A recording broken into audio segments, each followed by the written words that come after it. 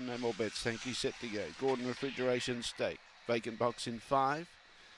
Away, Calabrese Bullet's been outpaced early. Good speed. Don's Noisy got clear. Shadrach looks dangerous. Going for an inside run and charging through now. Shadrach to chase out after the leader. Then it's a group of about 4 or 5 there trying to chase out after those. Latissimus Dorsai, Bungaloo Jetta. Back behind those, Calabrese Bullet, Mrs. Hardwick in the front straight. Latissimus Dorsai took the inside run and beat Shadrach. Third was Don's Noisy. Fourth was Bungaloo Jetta. Then in turn behind those, we had Calabrese Bullet, January Tiger Lily and Mrs. Hardwick at the tail end of the field. Latissimus Dorsai a little bit too strong, taking the inside run and being too quick over the concluding stages in a 24.02.